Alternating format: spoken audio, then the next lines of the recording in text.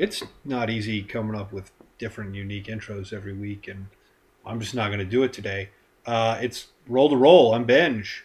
I'm Chase. I'm Dave. And I apologize. Today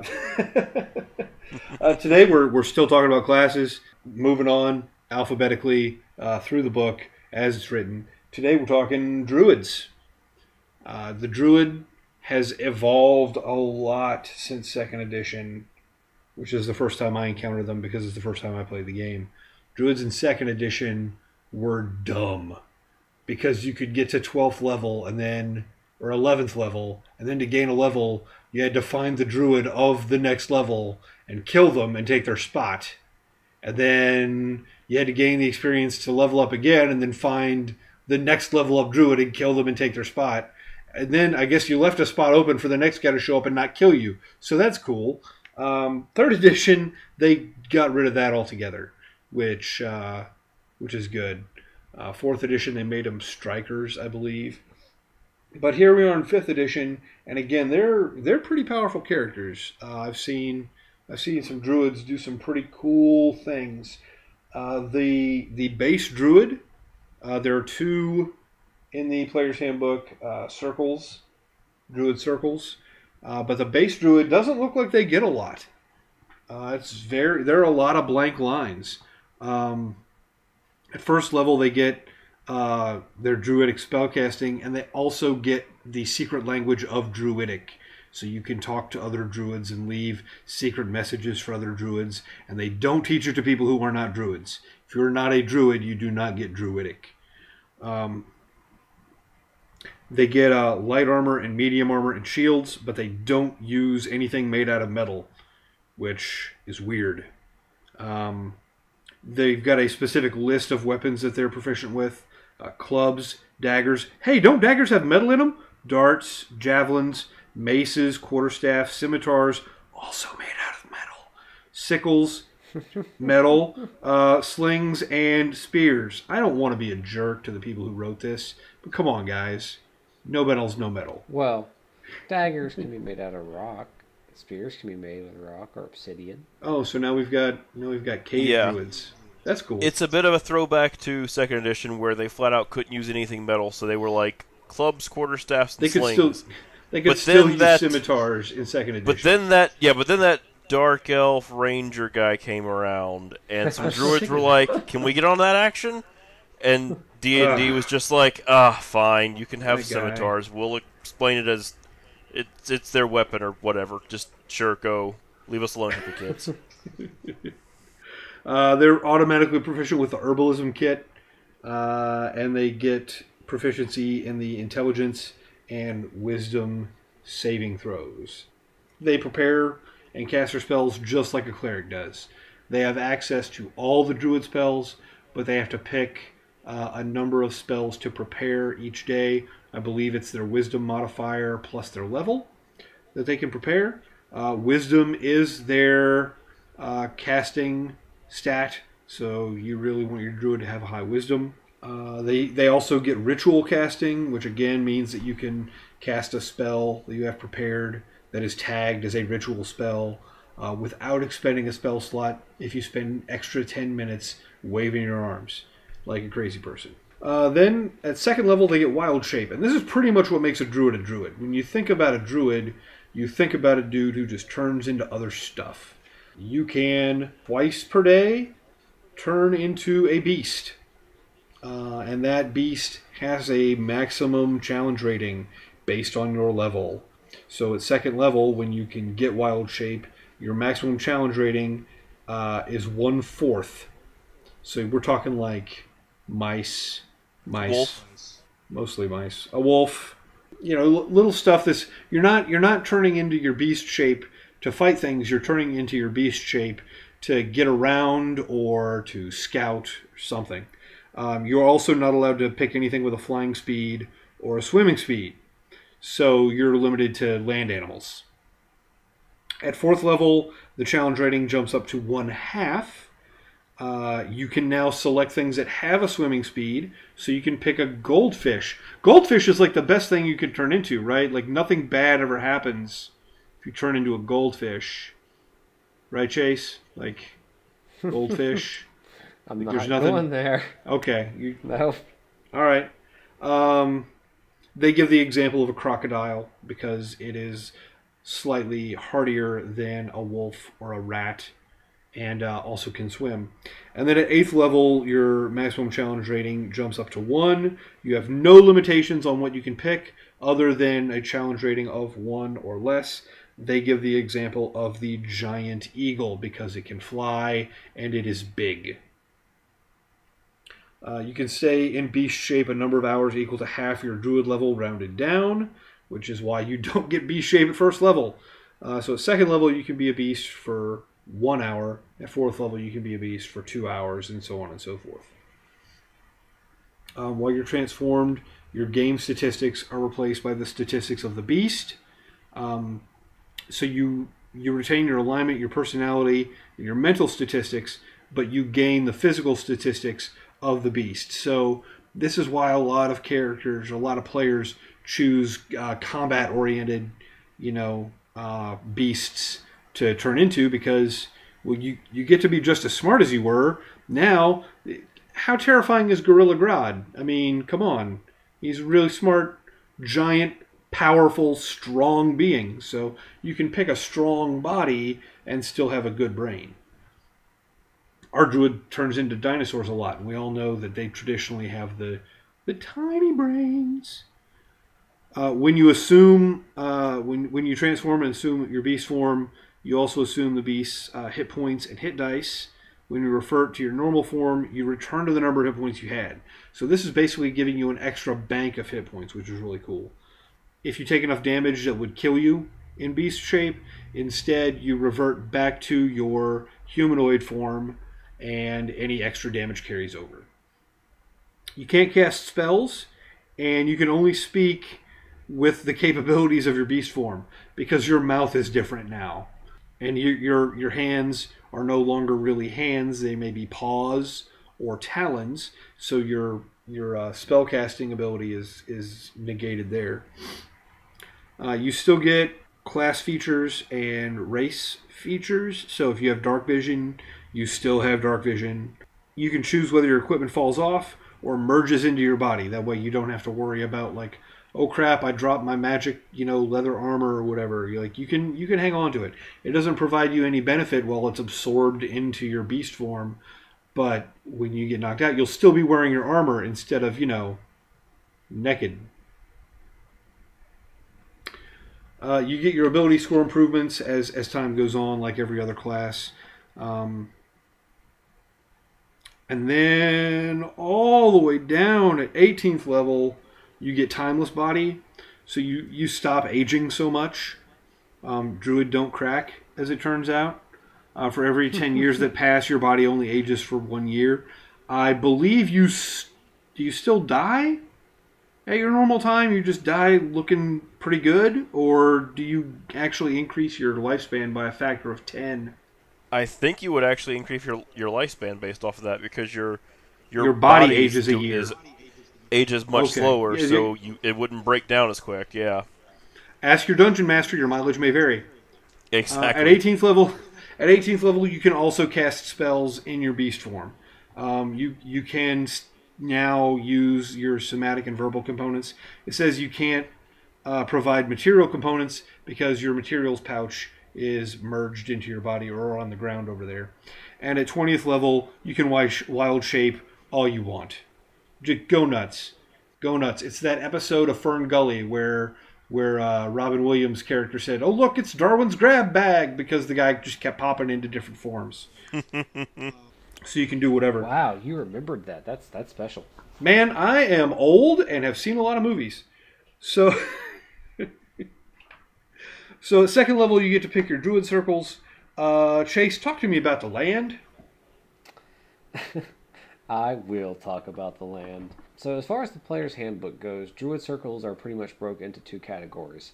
In my opinion, I should say, ranged castery type druid, and then the more melee get your face type druid, which Dave's going to talk about momentarily. But first up, we're going to talk about your more caster style druid, which is the Circle of the Land style druid.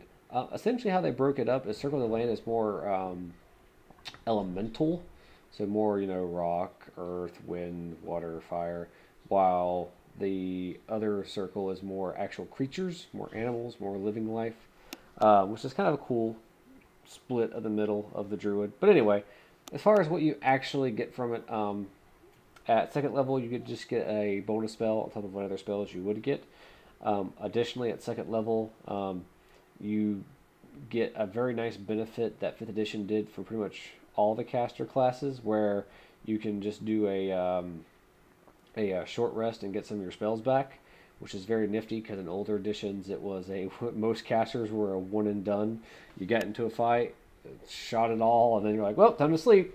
So I'm glad that the caster version of the druid gets the ability to recover those spells as well. It's very nifty, makes you stay in the game longer, and I mean that in multiple ways, I guess.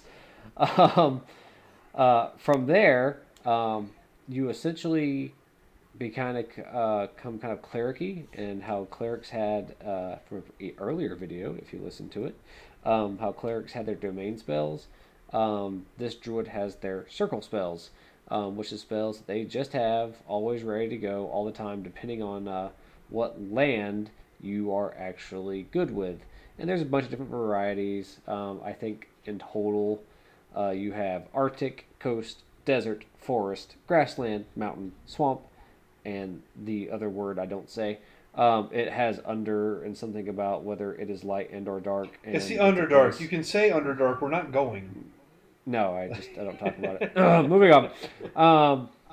But yeah. He had a bad experience there once. I did. Multiple times. I've even DM'd that place with bad experiences. But anyway, you get spells according to your where's your home, bro? What you're familiar with. So just as like an example to help that make sense for someone who doesn't have the player's handbook right in front of them. So say that you were a druid from the frozen tundra up north, and you're from the Arctic, or I guess the frozen tundra down south. I guess with what? It can be either way. Ask your dungeon master. Your mileage may vary. Where are the poles of your planet? Yeah, exactly.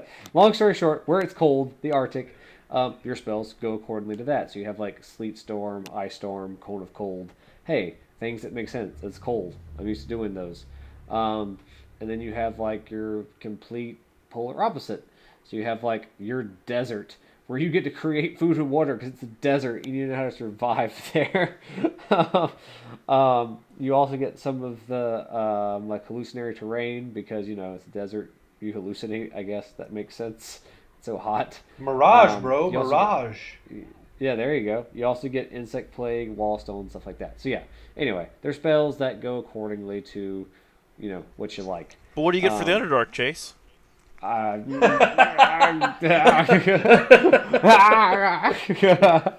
Chase, show me on the character sheet where the bad drow touched you. Everywhere.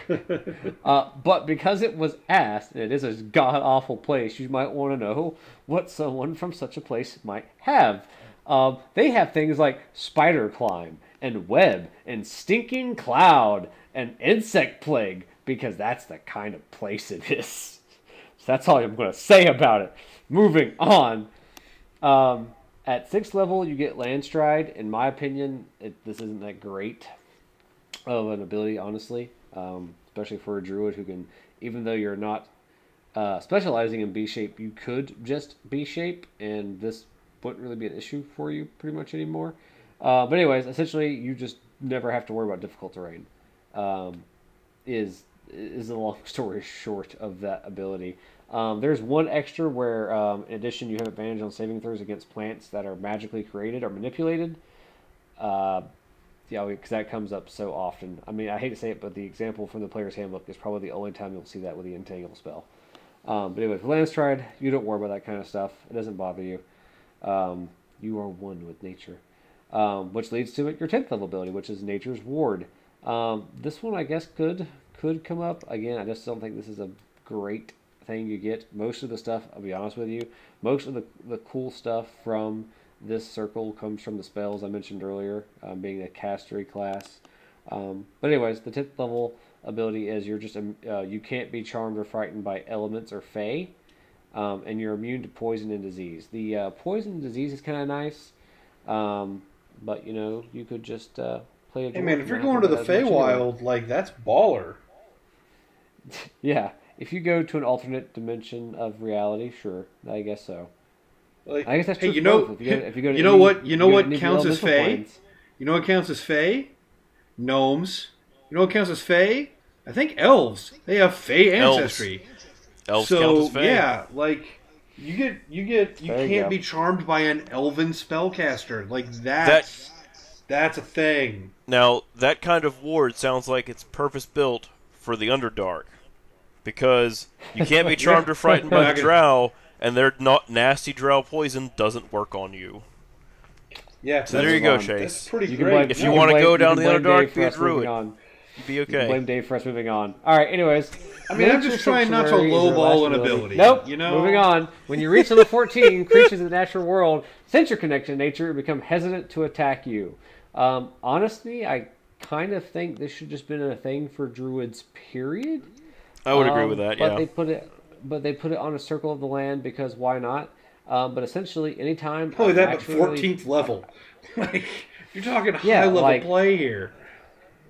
I mean, it could be 14th level for the base druid. I wouldn't have cared, but it just seems like... Anyway, the ability. When a beast or plant creature attacks you, that creature must make a wisdom saving throw against your druid spell save DC. On a failed save, the creature must choose a different target or attack misses automatically. Yeah, I mean, to me, this ability is just something a druid should naturally have. You are, for all intents and purposes, a being that is literally tied to nature, and nature is tied to you. If a pack of wolves comes out of the forest and it's like, oh, we're going to murder them, you should be able to be like, hey, guys, no, you're not. And the wolf should be like, okay, druid, you kind of own this place, and walk away. Should just be a thing. But anyway, that's the ability. Again, in my humble opinion, the main reason that you would take this circle of druid is for the additional spells and be taking a back seat on the I'm going to cast more type of druid than getting in there. But my favorite circle, I'm actually going to toss off to Dave because I like to get in there. So Dave, please tell everyone about how you should play a druid with a circle of the moon. I would be happy to tell people that they should play a druid, except I'm not telling them how to play anything because they can choose for themselves, but you should play the Circle of the Moon. So, if the Circle of the Land is your spellcaster druid, the Circle of the Moon is your wild shape druid. All their stuff is centered on wild shape. So when you first take it at level 2, you can use wild shape as a bonus action instead of an action. The baseline wild shape, you actually have to use an action to assume the shape, so you can't shift and then immediately start attacking, because you've got to shift and then wait, which is why you should probably do it before combat, but you can only do it for an hour, so you can't. So anyway, you essentially get to shift for free. And then the other little bit of that, it's really cool. While you're in wild shape, you can use a bonus action to expend a spell slot to regain 1d8 hit points per level spell slot extended. That's really good because that lets your wild shape last longer, and because you're Circle of the Moon, you're not going to be casting spells as actively. The way I would... Go ahead. I was just going to say, also at lower levels, it's awesome because you're healing more. The most healing spells at that level are going to do anyway. Yep. I mean, a D8 is what Cure Wounds does. It's basically saying you can cast Cure Wounds on yourself anytime you want. By just burning spell slots, yeah. You don't get the bonus hit points from your wisdom score like you would if you were to just cast a spell, but you're basically allowed to cure wounds on yourself anytime you want as a bonus action. A spell without being a spell. Yeah. Yep. It's really good. So also at level 2, you get really the big reason to go Circle of the Moon is circle forms. It basically changes the restrictions on wild shape. So, as Ben said, normally when you first get Wild Shape at level 2, it's a max CR of 1/4. Circle Forms raises that to 1. You ignore the max CR column of the B-Shapes table, but you still have to abide by the other limitations. You still can't take anything that flies or swims. But that bumps your CR up quite a bit, and starting at 6th level, you can transform into a beast with a challenge rating as high as your druid level divided by 3, rounded down. That caps out at CR 6 at level 18, unless you're going into epic level play and things like that. Which is really cool because at CR6 you can get some really good beasts. The other thing is for the wild shape. I know I was talking about doing a druid with Chase a while ago, and we were going through and looking at it. It's not mentioned in the rules, but we kind of decided a house rule, and of course your mileage may vary, that the druid can only transform into beasts he has seen or encountered before. Otherwise, how's he going to turn into a T-Rex if he's never seen a T-Rex? He's like, I want to turn into a big lizard thing. He's going to end up looking like the derpiest T-Rex ever because he doesn't know what it looks like. He just turns into a giant Barney. Pretty much. I mean, he wouldn't know what a T-Rex was. He wouldn't have a concept. He would like, I would like to turn into the stuff of nightmares that is also a beast. No, you don't. I mean, so that house rule does make sense. I don't object to that house rule because that's also how the polymorph spell works. Right. So the next step is at level 6 you get Primal Strike. So any attacks in beast form count as magical for the purpose of overcoming resistance and immunity to non-magical attacks and damage. Which is good, because otherwise at that point, being in beast form and going melee wouldn't be as useful because you'd start running up against things that your attacks couldn't hit or couldn't damage. Right. Well, I mean, it makes sense because 5th edition is set up to where you start finding at least some magical items around level 5. So yep. It makes sense. Level 10, you get Elemental Wild Shape. So you can spend 2 uses of Wild Shape at the same time, turn into an air, fire, earth, or water elemental. Having not looked at the Monsters Manual closely, I can't speak to how powerful the elementals are. They're good. As I assume Chase would say, they're good. They're good. On top of attacks, they also normally get a special ability special to their own. Like the air elemental can just push crap 10 feet away and knock it prone and stuff like that. Fire elementals can occupy the space of other characters and set them on fire. Like, nice. Oh, you're standing there? I'm gonna give you a hug. And then your top level ability for Circle of the Moon, and the, in my opinion, second reason to take this, is level 14. You can use the Alter Self spell at will, which is really good because Alter Self lets you do some really cool stuff. Let me grab it. We're all turning to it. We're all turning to it. So it's a second level spell. You can assume a different form. You can do some cool things like you can gain aquatic adaptation, so you can breathe underwater and you gain a swimming speed, which you could do with the beast form anyway, but this way you can still look like you, if that matters. You can change you can still cast spells. That's you can still cast spells. You can change your appearance so you can look like someone different, or you can give yourself natural weapons, claws, fangs, spines, whatever. Well, so one of the coolest things I saw for that is someone that was a human made themselves look like a tiefling because they gave themselves like ram horns and they gave themselves like goat legs, but were completely and utterly just a human that became a druid that did it. So and used that for a role playing thing to get somewhere they kind of shouldn't have. Yeah, so that's the Circle of the Moon, or as I like to call it, the Good Circle. Really, they could have just called that the Druid and left the Circle of the Land nonsense out. But anyway, I hate to say it, but yeah. So, well, wow, here we go with our opinions, I guess. Let's go right into that. How do you guys feel about your circles? You like a circle in the sky? Or you like a circle on the ground? So, when we're talking races for the Druid, what are we looking at? Obviously, I say Wood Elf because Wood Elf, they get a bump to Wisdom, they get a higher land speed, and they're an elf. I'm going to say the same things that I said about Clerics because you want a Wisdom modifier, and it's a divine casting class again. So you're cool with the Dwarven Doodad? Yes, I'm actually okay with the Dwarven Doodad because he could be Circle of the Land and be from, the mountains. Or but not under him. Not under him. Not under. You don't want to be Mr. Underhill? I don't. Okay. He only lives on the surface of the mountain. He doesn't go into the mountain. That's bad. Right. You don't. No. Never. There's nothing never under go the mountain. in the mountain. Have you guys not watched Lord of the Rings? Gandalf Orgy. You just don't go there. Well, I mean, they didn't know that there was a giant, ugly demon down there, but whatever. I mean, it's cool. Half elf, wood elf. I would even say, for those of you who want to roleplay, like, grab a forest gnome. They're not going to be. You're not going to have your. You're not going to have your first level +3 bonus to wisdom, if you're buying, doing point buy, or doing the standard array. But I mean, I guess it would be funny to see a little forest gnome turn into a giant earth elemental and murder someone. That would be good. I would enjoy that very much. Or a giant crocodile, or a triceratops, or yeah, that would be. Pick your poison. You know what? I would actually, if I were playing a gnome, I would make my giant earth elemental still be a small creature.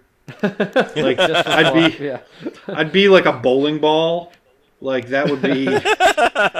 That's how I would do it. And they already talk to the animals, so that's cool. I mean, I'm just trying to. I watched something today on gnomes, and they were like, "Yeah, you can be anything you want. Statistically, like you want to be a wizard, but you can be anything." And they were like, "Yeah, rock gnome, eldritch knight, go." And I was like, okay. But a forest gnome would make an okay druid. And if you started at higher levels, where you already had your ability score increases, you could have your decent-ish wisdom already out of the gate. I mean, heck, if you're doing roll for stats, who knows? You might have became good to begin with. Oh yeah, that's true. I mean, there are sixes on your dice. That can happen. Man, I'm stuck with this image of like this little rock with arms and legs just flying across the map, murdering people now. There's something I saw. I'm old and have seen a lot of movies. Yeah, beyond that, I mean, it's going to be the same ones. Humans do everything. You can do it with a human. Half elves do everything better, so you could do that too. But I am fine with the hill dwarven doodad, as Dave mentioned. Do we want to talk druid spells, like what they've got that's cool? Don't they get what is it, meteor storm or whatever? I don't know. Let me turn my pages. Get to my spell list. It wouldn't surprise me. The druids are basically blasters. Like they get a lot of really cool. They are divine blasters. They don't get meteor swarm. They get sunbeam. They get firestorm. They get sunbeam. They get sunburst. Sunbeam is insane, and I hate that clerics don't get it because it is an undead murdering, like you're just an undead murder bot, like for a long time. True resurrect. Wow. Hey guys, druids get true resurrection. That's right. That's crazy. They also get call lightning, which has always been one of my favorite spells. They also get reincarnate, which I am a big fan of, because you could ruin another player's day. I mean, their day's already ruined if you have to cast reincarnate on them, but you can ruin it just a little more into an elf. Like, it's so good. I mean, depending on what you come back as, you might actually make their day. You don't know. Yeah, they you know what? They might have been a self-hating dwarf. You don't know. Yeah, it could have been a thing. Goodberry is super popular. Find traps. Hold person, one of my personal favorites. Low level murder spells. Call lightning. Lots of nature stuff. Blight is another big one. Dominate beast. In case you want to tell them what to do. Polymorph for literally no reason. Like they do not need polymorph. They get it. They do not need polymorph at all. They also get shape change at 9th level. One. Yeah, I mean, we can talk about, like, 9th level. Foresight is insane. I don't know if you guys have ever read Foresight, but for 8 hours, you get advantage on all the things. Well, yeah, because you've seen everything that's going to happen.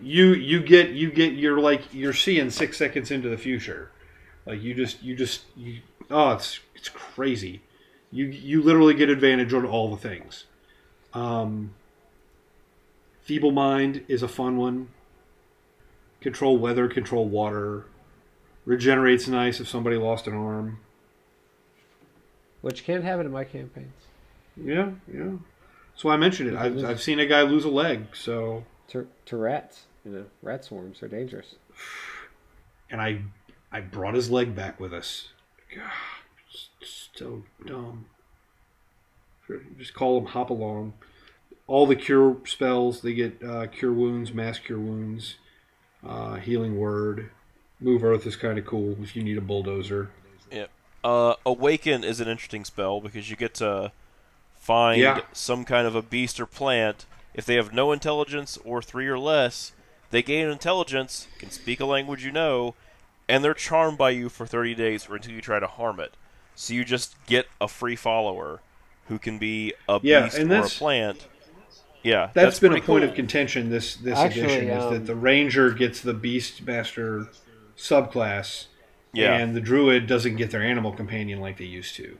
And yeah, you can. It's called Awaken. It's a 5th level spell. You can do it as soon as you hit level 9.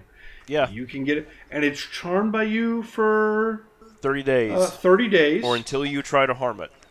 Which one after would those you? 30 You're days, a Druid. it gets to make a decision whether it wants to hang out with you some more or just wander off.